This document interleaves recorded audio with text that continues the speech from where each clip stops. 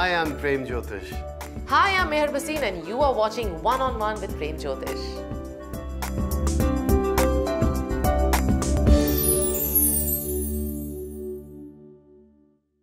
Hello and welcome to One on One with Prem Jyotish ji, and Prem ji is here in the studio today, so let's welcome him because he's here to give his best opinion, his guidance, his remedies and solutions, because today is a very special topic which you're going to talk about, and I'm your host Meher Bhasin. So let's welcome the very one and only Sri Prem Jyotish ji.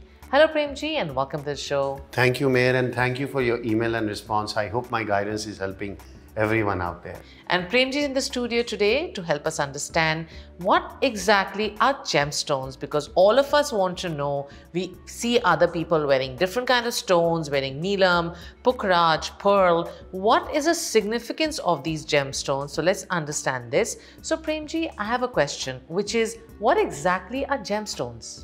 देखिए gemstones जो हैं हम different planets के लिए हम पहनते हैं because each and every planet has his own stone. Okay. अगर आपका rising lord Mercury है, if you are a Gemini rising, if you are a Virgo rising, you wear emerald actually. So बुध को जो है बुध वाले लोगों के लिए पन्ना पहना जाता है. तो जेमस्टोन क्या करते हैं basically itself is a energy, क्योंकि नेचर उसको फॉर्म करती है. Okay. एंड जब भी कोई प्लानिटरी जिसकी किसी की डिग्री वीक है ग्रह की अगर या कोई कमज़ोर है तो उसके लिए हम अपने लिए जेमस्टोन को पहनते हैं because it gives the same energy to our aura and the body which help us to you see मोर जिसे कहते हैं सक्सेस एंड हार्मनी एंड जो obstacles होते हैं वो सारे हट जाते हैं. तो it helps to basically. So Prem ji, then how do they choose what is a gemstone right for them? देखिए जेमस्टोन जो है आपको हमेशा अपने असेंडेंट के बेस पे पहनना चाहिए. If you are Aquarius rising और Capricorn rising, your Lord is Saturn. So ascendant जो है हमारा मास्टर है horoscope, is the father of the birth chart. तो ascendant is always going to give you a benefit in the life. Ascendant define करता है क्या career किस direction में जाना चाहिए. तो असेंडेंट ही बताता है कि हमारे को स्टोन भी कौन सा पहन के रखना चाहिए. तो शनि लॉर्ड है अगर आपका कैप्रिकॉर्न राइजिंग है, एक्वेरियस राइजिंग है तो नीलम पहन के रखना चाहिए, blue sapphire. If you R A Sagittarius rising और पाइसिस राइजिंग जिनका लॉर्ड जुपिटर होता है तो पुखराज पहन के रखना चाहिए. So that's how you see the stone, how you to where it. But कभी भी आप अपने आप से जाके मत पहन लीजिए. If you don't, you need to always make sure what is your rising Lord. Otherwise if you wear the wrong stone, you can damage yourself. It can harm you in place of wanting to give you the benefits. Right. Thank you, Prem ji. So like Prem ji has told us that gemstones are just pure stones. You need to make sure that you wear the right gemstone as per your birth chart because you want the best benefit to come out of them. But time now for us to understand the first 4 zodiac predictions from Prem ji. So Prem ji, what about Aries for this week? Aries यानी मेष राशि वालों के लिए देखिए जो students हैं अपने जितने भी गोल्स हैं उनको अचीव कर पाएंगे. जिन लोगों को अपनी रिलेशनशिप में प्रॉब्लम चल रही थी वो इम्प्रूव हो जाएगी. कुछ लोग ट्रैवल करेंगे अपने काम और प्लेजर के लिए, और आप प्लान करेंगे नए प्रोजेक्ट्स के लिए अपने प्रोफेशन के अंदर. टॉरस यानी वृषभ राशि वालों के लिए देखिए living in the moment becomes the main focus. आप चीज़ों को लाइटली लेते हैं और प्रॉब्लम को अपने आप ही सॉल्व होने के लिए छोड़ देते हैं. अपनी हेल्थ के ऊपर थोड़ा फोकस बना के रखिए, बट आप अपने एंजॉय करेंगे अपने काम और अपनी पर्सनल लाइफ को. जेमिनी यानी मिथुन राशि वालों के लिए देखिए अपने एक्सपेंसेस को कंट्रोल करके रखिए, नहीं तो ट्रबल रहेगी आपको पैसे को लेके. अपने हेल्थ का ध्यान रखिए. आप गेन करेंगे पर्सनली एंड प्रोफेशनली इस वीक के अंदर, और काफ़ी एनर्जाइज रहेंगे और इंस्पायर रहेंगे, जिसकी वजह से आपकी परफॉर्मेंस बहुत बेटर रहेगी और अपनी बेस्ट एबिलिटीज़ को आप शो करेंगे. कैंसर यानी कर्क राशि वालों के लिए देखिए आपके खर्चे बढ़ जाएंगे, but at the same time आप पैसे के बनाने के लिए दूसरी इनकम भी निकालेंगे. ये अच्छा समय है जो लोग सेकंड जॉब लेना चाहते हैं. फैमिली जो है हाई इंपॉर्टेंस रहेगी इस वीक के अंदर. जो स्टूडेंट्स हैं उनको काफ़ी अच्छे रिजल्ट्स मिलने वाले हैं अपनी एजुकेशन में. Thank you Prem ji for the predictions. और दोस्तों प्रेम जी हमारे साथ यहीं रहेंगे, लेकिन वक्त आ गया for a very small break. C you right after this one.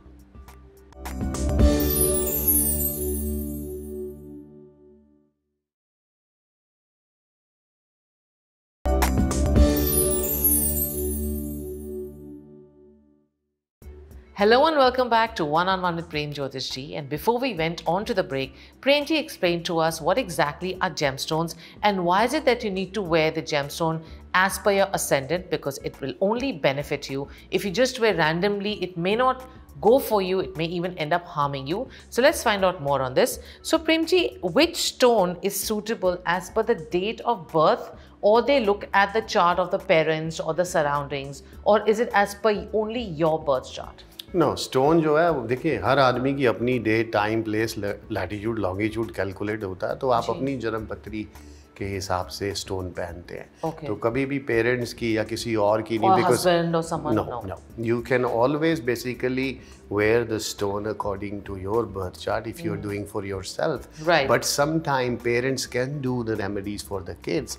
They can pray and they can wear the stone and do the mantras because they are the creator of the child. Right. So they can do that. Right. But at the same time, but उनकी जन्म पत्री नहीं देखी जाती कि संतान को कौन सा stone पहनना चाहिए. Stone has to be worn on an individual date of birth, time of birth and place of birth. So then Premji, which gemstone do they know is good for them, lucky for them?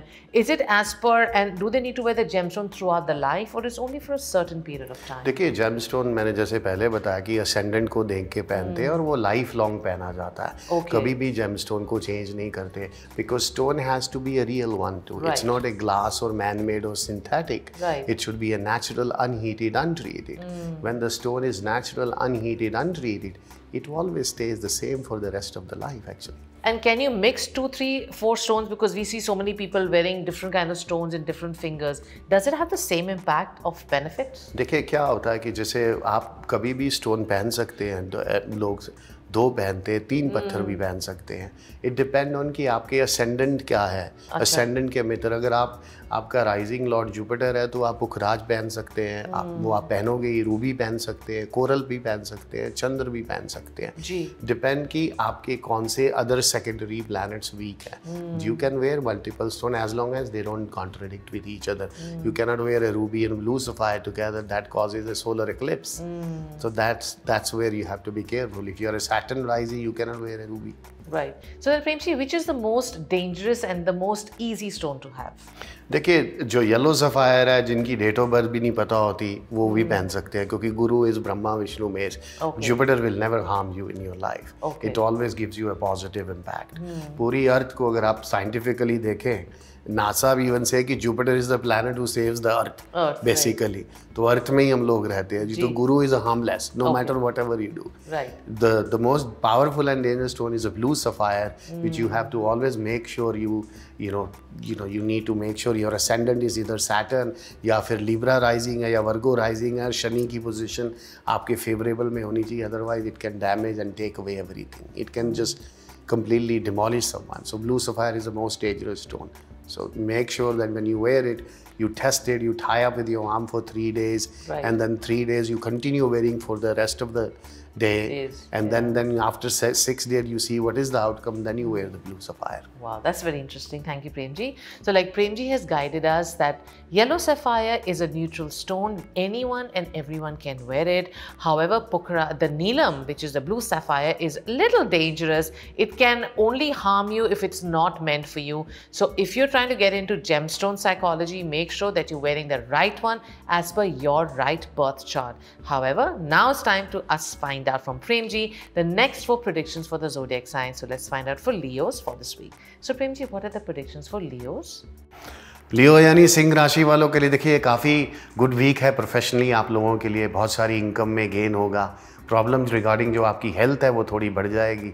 Strong relationship बनेंगे family members के साथ, आप नए दोस्त बनाएंगे, बहुत सारी social interaction होगी आप लोगों की। वर्गो यानी कन्या राशि वालों के लिए देखिए किसी को पैसे को लेंड मत करेगा, नहीं तो वो बैड इन्वेस्टमेंट हो जाएगी। हार्ड वर्क भी आपको अच्छे रिजल्ट्स नहीं देखे जाएगा। कुछ लोगों को नई करियर अपॉर्चुनिटीज़ आएंगी, बट आपका टैलेंट है वो आपको काफ़ी आगे लेके हेल्प करेगा फर्दर, चाहे आप किसी भी सेम फील्ड ऑफ बिजनेस या किसी भी नई फील्ड में जाएंगे तो। लिब्रा यानी तुला राशि वालों के लिए देखिए बिजी वीक है, तो आपको अपनी फैमिली को थोड़ा अटेंशन देना चाहिए। आप स्टार्ट थिंकिंग करेंगे different aspects of your life इस वीक के अंदर, बट आपका मेन फोकस होगा कि जो भी काम है वो पूरा ख़त्म हो जाए और आप नए कॉन्टैक्ट्स भी इस्टेब्लिश करेंगे इस वीक के अंदर। स्कॉर्पियो यानी वृश्चिक राशि वालों के लिए देखिए जो ट्रैवल है आगे चल के आपके लिए काफ़ी एडवेंचरस रहेगा। जो खर्चे आपके थोड़े बढ़ जाएंगे तो थोड़ा कंट्रोल करके रखिए। किसी तरह का भी नया प्रोजेक्ट मत स्टार्ट करिए बिना सोचे समझे। वर्क इन्वायरमेंट है जो आपका पहले से बेटर होने वाला है इस वीक के अंदर। Thank you Prem ji for the predictions. और दोस्तों प्रेम जी हमारे साथ यहीं रहेंगे. And when we come back from the break, we will be taking the emails which are troubling you, and Prem ji will give you his best remedies, solutions, and guidance. So see you right after this short break.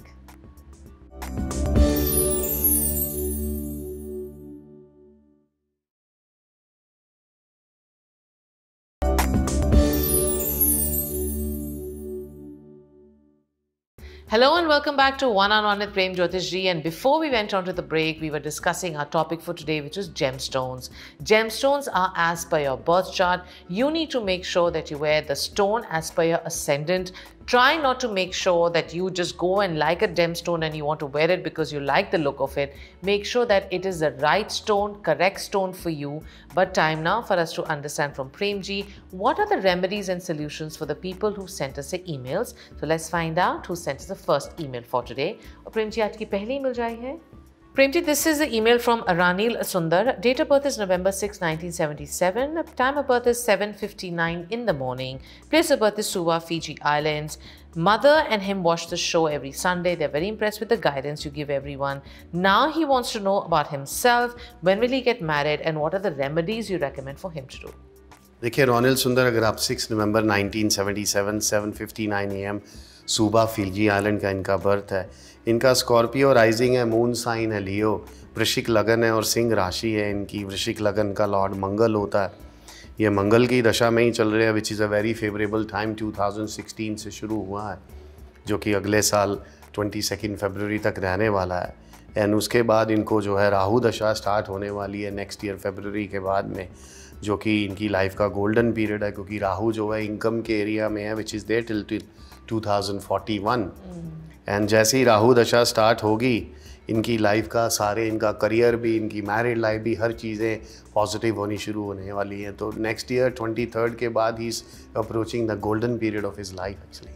So Prem ji, what are the remedies for him till then? देखिए कुंडली का Lord इनका जो है Mars है, मंगल है, तो Scorpio rising तो उसको वन मंगल करता, तो इनको एक कोरल पहन के रखना चाहिए मूंगा. 5 to 6 कैरेट का अपनी राइट हैंड की रिंग फिंगर में, उसको गोल्ड में ट्यूसडे के दिन सुबह 7 से 8 बजे के बीच में पहने तो जिससे लग्नेश लॉर्ड स्ट्रांग हो जाएगा. और ट्यूसडे और सैटरडे के दिन इनको हनुमान जी के पैरों में सिंदूर चढ़ाना चाहिए जैस्मिन ऑयल में मिक्स करके, और हनुमान चालीसा करना चाहिए ताकि लाइफ में और भी पॉजिटिविटी आ जाए. Thank you Prem ji. So like Prem ji has recommended that you need to start wearing a coral because that will only make things better for you. Starting next year, things are going to turn around. That's your golden period of your life which is going to begin. You also need to do Hanuman Chalisa and other remedies that Prem ji has guided. Don't worry, you are going to finally get married and it will be a very successful marriage. और अगली मिल जाए है Prem ji, this is from Namia Sinha. Date of birth is May 26, 2005. Time of birth is 6 in the morning. Place of birth is Patna, Bihar. Says they are avid followers of the show and they always believe in the predictions you give for other people, and they believe that it will work for their daughter too, which is the horoscope that they sent.